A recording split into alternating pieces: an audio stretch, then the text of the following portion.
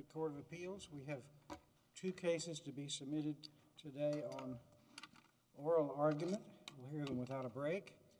Begin with Loayza versus Garland. Mr. Jakopchek, you can pronounce it much better than I can, so please correct me. May it please the court. My name is Kevin Jakopchek on behalf of petitioner Clement Loayza. I'd like to begin by addressing the court's order carrying the motion, the unopposed motion to withdraw the petition. The court's order asked the parties to explain the ramifications for the petitioner in each of three scenarios. First, if the court grants the petition for review. Second, if the court denies the petition. Or third, if the court grants the motion for withdrawal. Under all three scenarios, petitioner will be in a materially identical position.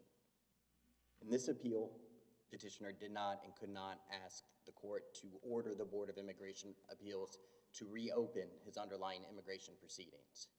Instead, he asked the court to remand his previous motion for reopening back to the court for further consideration.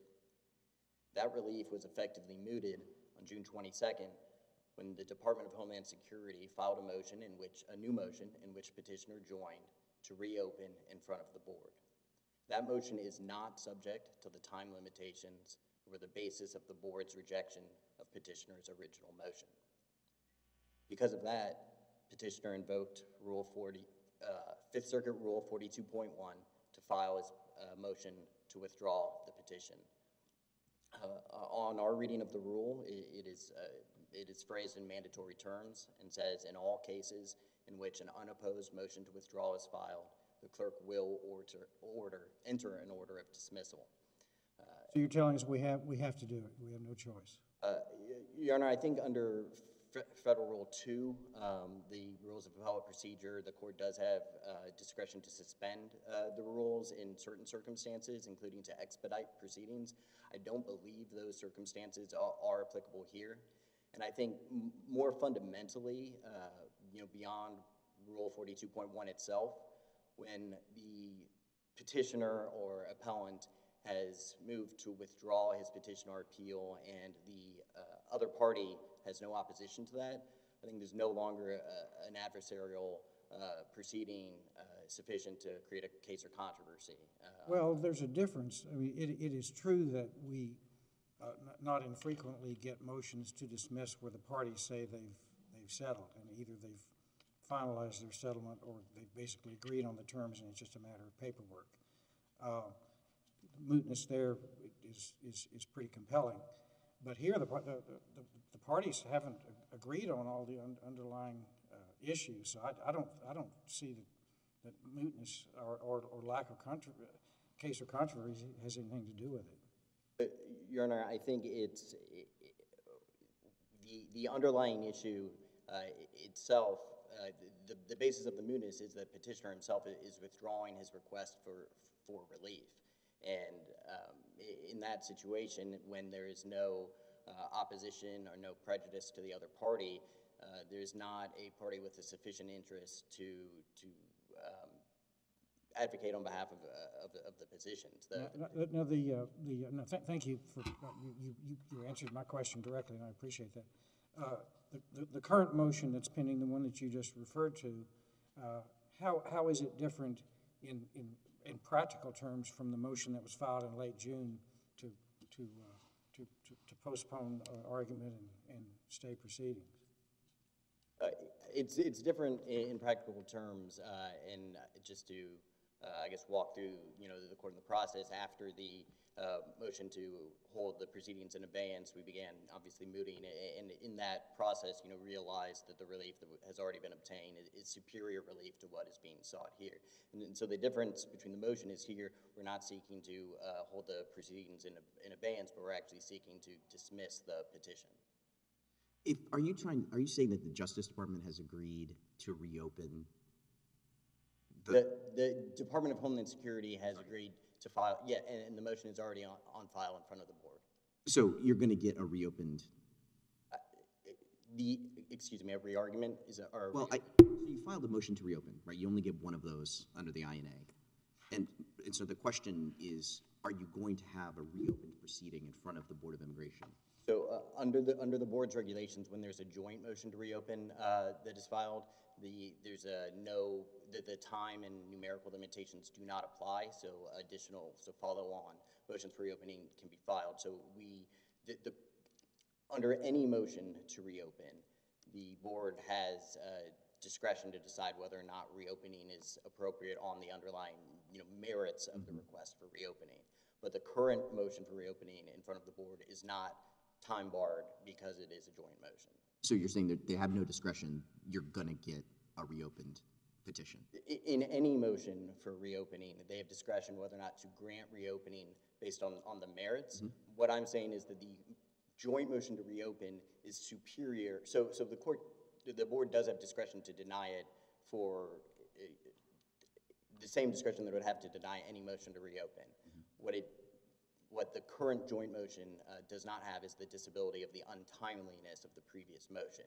So, in the scenario where the petition for review were granted, both motions would be in front of the board essentially seeking the same relief, but one would have to overcome the time bar and one would not. And the one that is not is already in front of the board. Yeah, I'm sorry. After all this time and effort, why has your client agreed to this, or has he agreed to this? To answer the second question, yes, the petitioner has agreed to file we would never file a motion to seek dismissal without agreement from petitioner. And the reason is what I was just attempting to explain is that the motion that DHS has already agreed to and already filed in front of the board already gives him more than what he could get from a favorable resolution of this appeal, because he's already back in front of the board on a motion to reopen that is not subject to the time limitations, would not need the nunc-pro-tunc relief to cure untimeliness that is at issue here. So you'd rather them make the decision than us? No, that's not quite right. Well, here we only ask for remand in our petition. So even if we got everything we wanted from you, it would still be back to the board to decide whether or not nunc-pro-tunc relief is available to cure the untimeliness. We simply ask for remand for further consideration of the nunc-pro-tunc question. But the board currently has in front of it a new motion that is not subject to untimeliness at all. If we were to grant the current motion under the local rule, the motion to dismiss the petition for review, that would be with prejudice, right? Correct. It would end the litigation as to the previous motion. Okay, you can go ahead with your argument. The petitioner, for the reasons we've discussed, petitioner's, position is that the motion to dismiss to withdraw the petition, should be granted. I've laid out, our argument as to why on those issues. I'm happy to address any other questions that the court may have. Well, why don't you, setting that motion aside for the moment, let's pretend it hadn't been filed. So why don't you address the merits of your petition as you did in your briefing? Yes, Your Honor. As to the first issue regarding the nunc-pro-tunc relief to cure untimeliness, the board erred by failing to give a reasoned explanation of its decision, by failing to address that issue at all. In its decision, and this is on page 8 of the record, it instead focuses entirely on an equitable tolling argument that is not the argument that petitioner made. Instead, petitioner asked for the equitable nunc-pro-tunc relief to render the motion timely. The board did not address that, did not say that nunc-pro-tunc is not available, did not say that nunc-pro-tunc could not cure the untimeliness. Instead, it ignored the argument. I don't mean to take you out of order, but if we started with the second issue first, I'm curious how this actually interacts with the motion to dismiss, so maybe we can tie it all together. Suppose that, as you know, our circuit precedent is very clear, that we do not have jurisdiction over a BIA decision not to grant sua sponte motion, reopening, because that's committed to agency discretion by law, has nothing to do with 1252, it's all done by 701. That might be right, that might be wrong, but our circuit precedent has said that very specifically. So suppose that we think that that means that this motion to sua sponte reopening there's no jurisdiction over it. It doesn't matter if we think that their decision for not reopening sua sponte was wrong, if they based it on a jurisdictional basis, misreading of the regulation, or they just said, like, we don't feel like it because today's Wednesday. Whatever it is, there's no jurisdiction. If that's the only issue in the case, then we would write an opinion that just says the petition's dismissed, and it says exactly what you wanted to say with respect to the other thing. It just gives a different ground, right? One ground could be we have no jurisdiction because it's committed to agency discretion by law, petition dismissed with prejudice. The other one would say the parties have reached an agreement to withdraw the petition, see our local rule that you and Judge Smith were discussing, petition dismissed with prejudice. They would be the same decretal language with a slightly different explanation as to why. If I'm interpreting your question correctly, in both cases, there would be an order finding a lack of jurisdiction. There would be different reasonings behind that. I do think that because petitioner has moved to voluntarily withdraw the petition, that there's not, that there's a lack of jurisdiction issue that based on the lack of adversity that prevents, even finding that there is a lack of jurisdiction to reach the merits. I think the lack of an adversarial positioning means that there's no case or controversy. Yeah, I guess I'm not sure if that's right or wrong, but I mean, the Supreme Court has said that when we have different jurisdictional defects in a petition, that there is no order of operations, to quote their language, so we can pick whichever one we want. So even if you're right that there's no case or controversy, it wouldn't preclude us from saying there's no jurisdiction for a different reason, right? Well, the motion for to dismiss the petition, while there might not be an order of operations for different jurisdictional defects in a case that is adequately presented, when the petitioner has, I think, moved to dismiss prior to the decision, that's a different situation than opinion that's considering multiple different jurisdictional defects. Yeah, I'm not aware. I mean, I'd be curious if you can think of a case. But I mean, suppose we had a diversity case, and one argument is the amount in controversy is $50,000, and the other argument is these people are citizens of the same state. There's no requirement that we do one or the other. It's also true that if, like, we had a diversity case where there's no diversity, but there was also an independent jurisdictional bar over whatever, injury in fact, traceability, redress, we could pick whatever we wanted, as long as we're just saying we're dismissing for lack of jurisdiction. I'm also not familiar, I think to most directly answer your question, I'm also not familiar with the case that has addressed it in this context. I do think that the dismissal and the sort of abandonment of the claim, would generally occur, for instance, in that situation, before you would ever get to any of those other jurisdictional questions. I'm not aware of a case, that is directly on point to the situation that you raise, and so I will, also, I guess, respond to the merits underlying the assumption regarding whether or not there's any jurisdiction to review the reason. I would actually think that the issue, the issue presented in this case is slightly different than when the board actually exercises its discretion to either grant or deny a sua sponte motion, because here the board was operating under the belief that it did not have discretion, which I think has workable legal standards that do provide a basis and jurisdiction for review. And in fact, the precedent cited by the government that held that, in some cases, that the departure bar could apply to sua sponte reopenings is in itself reaching the merits of a similar question to the one we're submitting here. So Avala's, Navarro-Miranda, those cases considered and ruled whether or not the departure bar could even apply at all. And here we're raising a different question of, if it applies, in what way? Is it a claim processing bar or a jurisdictional bar? And, for the same reason the court was able to reach the first question of whether or not the bar could be applied at all, I think it would similarly have jurisdiction to answer the question of in what way does the bar apply if it were not for the motion to dismiss. Yeah, you and your colleagues have done an extraordinary job in representing your client. And the letter brief, I thought, in particular, the supplemental one that brought these authorities to our attention was incredible and well done. So my compliments on them. The thing I don't get is that if we don't have jurisdiction, So, like, let's just put a pin in those authorities for a second and just try to think about this, like, logically from the beginning to the end. If we don't have jurisdiction over a decision whether to grant a motion to reopen, then we don't have jurisdiction to evaluate the reasons given for not granting the motion to reopen. So just take an absurd hypothetical. Suppose that you file a motion for sua sponte reopening under the regulation, and the agency does address it, and they say apples and bananas, therefore denied, right? It's just a complete nonsense explanation.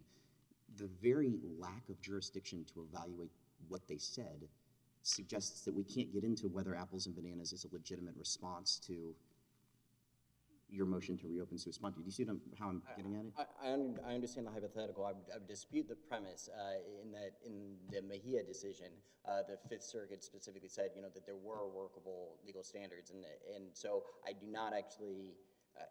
I think the question is when it is an exercise purely of discretion. The court's precedents have found that there is no jurisdiction, but when there are workable legal standards to apply to the decision and the basis for it, this court has already in multiple instances. Can I ask a follow-up? Do you mind if I excuse you? I'm glad you brought up Judge Dennis's opinion in Mejia. So it's obviously a paragraph long. The explanation that you just quoted to me is a single sentence. And here's what I don't get about it, and I hope you can help me understand it. He says Mejia raises a constitutional claim, right? He's clearly looking at 1252A2D because it gives us jurisdiction over constitutional claims and questions of law. But the premise of my question that I thought you were disputing has nothing to do with 1252. All of our cases about not having jurisdiction over a motion to reopen sua sponte have nothing to do with 1252. The prohibition of jurisdiction comes from 5 U.S.C. 701A1 or A2, the one that says committed to agency discretion by law. And so if it's committed to agency discretion, it's committed to agency discretion. You see where I'm getting hung up? These are two different jurisdictional prohibitions, and answering that one of them doesn't apply doesn't actually answer my question about the first one. I believe from even the Supreme Court's interpretation of the statutory provision does provide for review when there is a decision based on articulable legal standards. So Kukana footnote 18, the footnote 18 in Justice Kagan's opinion, says that every court of appeals in the United States that has considered this question has said that 701, including ours, we've done it multiple times, but we're not alone. Every court's done this. That 701 is what prohibits the jurisdiction over the denial of a motion to reopen, for whatever reason, or any reason. And so it's a totally independent jurisdictional prohibition, has nothing to do with Mejia. I realize there are other courts of appeals. That's what I was commending your letter brief. It's wonderful, a model really about how this should be done, because you gave us all of the good authorities. We understand where all of the circuit precedent is across the United States. It's addressing a different statutory prohibition than the one in 701.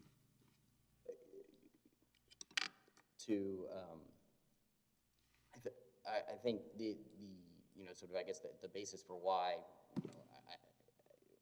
we don't even get to the question of the underlying decision to exercise its discretion. So the question of the exercise of discretion is one that is obviously committed to discretion by law, but the law does not commit the question of the board's own jurisdiction to its discretion. And that's the Union Pacific case, that there is no discretion to limit your own jurisdiction. And so by making a decision that that says we choose not to reopen this for apples and bananas, but saying we have no power to, that decision, its own adjudicatory authority, is not committed to the board's discretion. Thank you. You've saved some time for rebuttal. Thank you. Mr. Hogan? Good afternoon. May it please the court. Clement Hogan for the government. With regards to the motion to withdraw, the government agrees with everything that counsel said. A grant, a denial, or it would not affect the pending motion to reopen. It's the petitioner's prerogative. I would just point out one thing to the panel that even though the Homeland Security joined in the motion to reopen, that does not mean that reopening would be automatic. The board still does retain discretion to deny that motion, but in that case, petitioner could file a fresh review petition and seek judicial review from that. With regard, Mr. Hogan, you have a very soft and pleasant voice, but it's not projecting very well. I apologize. That's not a criticism, but Thank you. With regards to the request for nunc-pro-tunc reopening, as this court ruled in Flores-Moreno, there is no end run to the equitable tolling requirement. In that case, petitioner tried to ask for to avoid the equitable tolling requirement by saying that there was a gross miscarriage of justice, and the INA is clear. It either has to be timely, or as this court's precedent says, you have to show due diligence seeking tolling. And finally, with regards to sua sponte, unfortunately for the petitioner in this case, this court's precedent is clear. There is no jurisdiction. As Your Honor pointed out, 1252A2D does not apply, and it's committed to the agency's discretion. But fortunately for the petitioner in this case, if reopening is granted, he's in a better position now that Homeland Security has joined in the motion to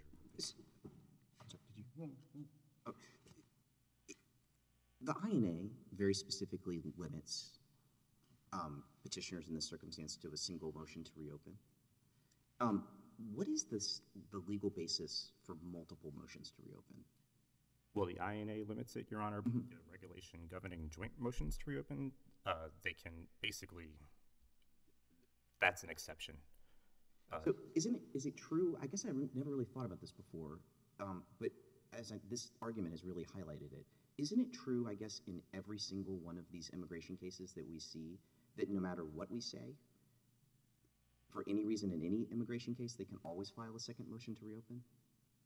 They could. They would just have to establish some kind of exception applies. Like, for example, if they're applying for asylum, they would have to show changed circumstances. So I guess now I'm struggling to understand how it moots the case, because that would be true in every single one of these MTRs, right? Is that we see these all the time, right? I don't believe it moots it to the point where there's no longer a final order. Of course, there's a final order unless and until the board rules on it. I believe, as Petitioner's Counsel was stating earlier, it moots it to the point where the issues that he was trying to surmount or overcome, they're gone now. And the timeliness issue it's no longer a factor in this case. It's not something he has to show to the agency anymore. Basically now, the joint motion to reopen is my understanding, is he eligible for the 1182C waiver or not? And if he is, then I believe by operation of law, he becomes a lawful permanent resident again. And again, if it's denied, he could seek judicial review. If it's granted, then it's a good position for him to be in. Does the panel have any other questions? The government would like to rest. So I guess getting back to opposing counsel went through the three questions that we had asked. So why don't you give us your summary? I heard him say the result is the same in any of those cases. And why don't you tell us what the Attorney General's position is on that? I would agree with Petitioner's Counsel, Your Honor, that if the motion to withdraw is granted or denied, either way, there's going to be a new board decision shortly, which then that in itself would moot this court's jurisdiction. But again, I would agree there's no case or controversy anymore because, as we stated earlier, that the issues that the petitioner was trying to surmount earlier, that they're non-existent anymore. Do you have a position with respect to our colloquy about different kinds of dismissal?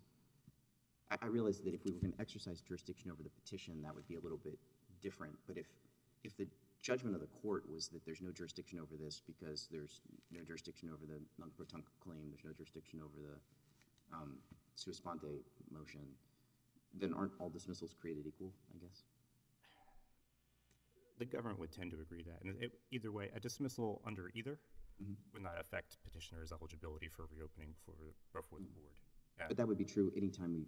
So I'm just thinking about a case I had, which was called Crane. I know it's cited in some of these materials. One of the holdings in that case is that we don't have jurisdiction over a motion to reopen, the denial of a motion to reopen. But of course, Crane could have then filed another motion to reopen, and the board could have accepted it or not. And that would always be true, I guess.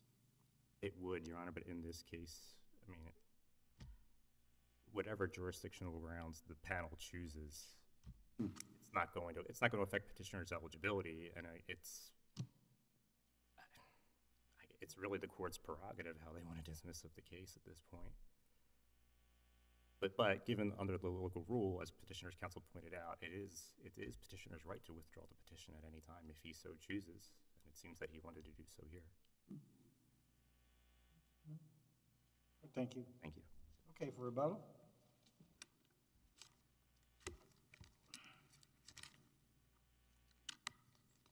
Your Honor, just addressing, I think, briefly a concern about whether or not this could happen in every case. The regulations also have a numerical bar on motions to reopen. That bar is also not applicable in joint motions that the DHS files. So the situation that makes petitioner's case different than, I think, every case that might come across is DHS joining in the motion to surmount both the time and number bars. All right, anything else? Nothing from me, Your Honor. All right, thank you. Thanks to both sides for your good work in this case, and this case is under submission.